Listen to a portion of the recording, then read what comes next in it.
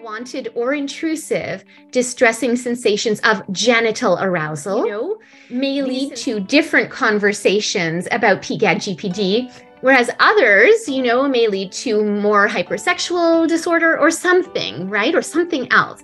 But we need to understand deeply, sort of what this experience is about, as opposed to making a quick judgment.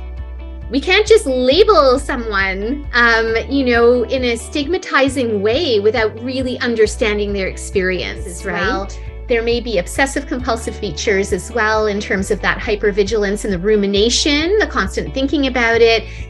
For a lot of people, the symptoms are sort of their world. Like, I know, especially as a psychologist, right? A lot of people may not buy into psychology being helpful, and people may assume that because they're seeing a psychologist, it is all in their head. So some thoughts, behaviors, and emotions.